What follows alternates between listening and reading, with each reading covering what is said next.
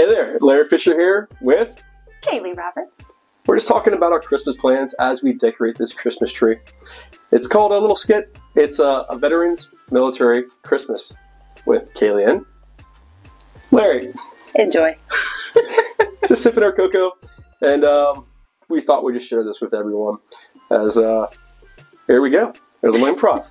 Enjoy. It's that time of year again. Christmas is coming. You have any plans, Kaylee?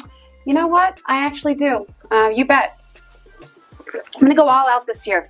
Yep, I'm going to go all out. I'm going to put up so many Christmas lights that NASA's going to mistake my house for a UFO landing site. That's pretty ambitious.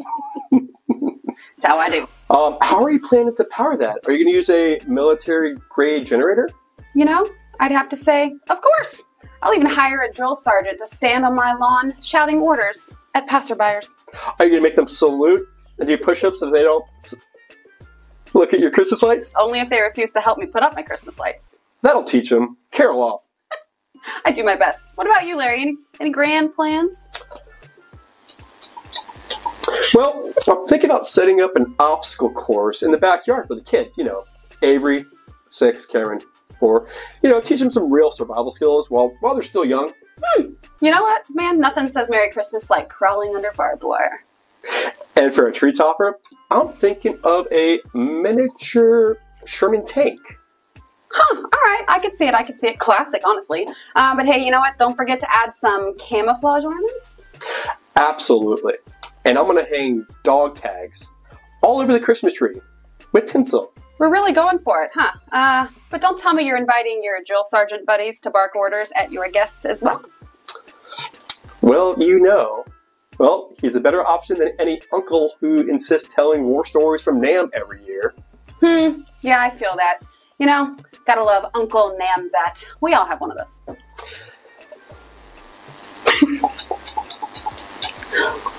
Yeah, we all have those.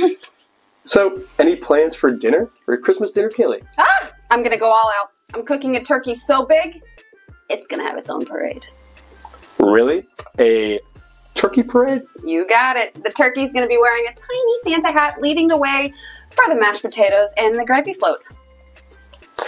Mashed potatoes and gravy float? Oh yeah. That's going to be a culinary spectacle right there. You're welcome. Maybe I'll send an invite, or maybe I'll have the drill sergeant come and yell at you to invite you.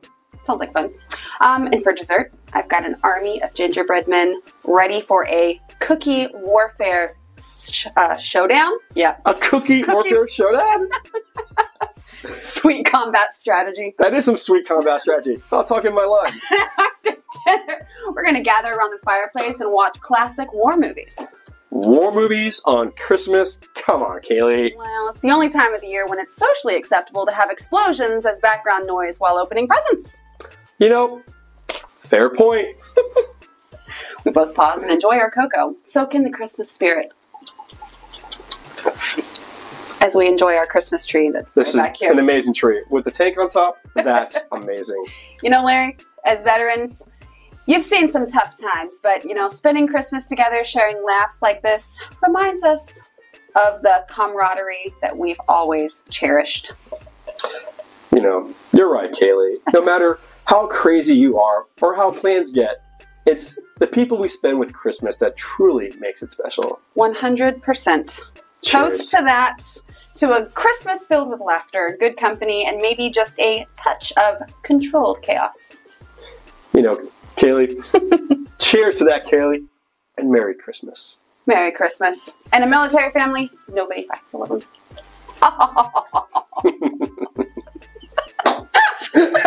That's going to be killer.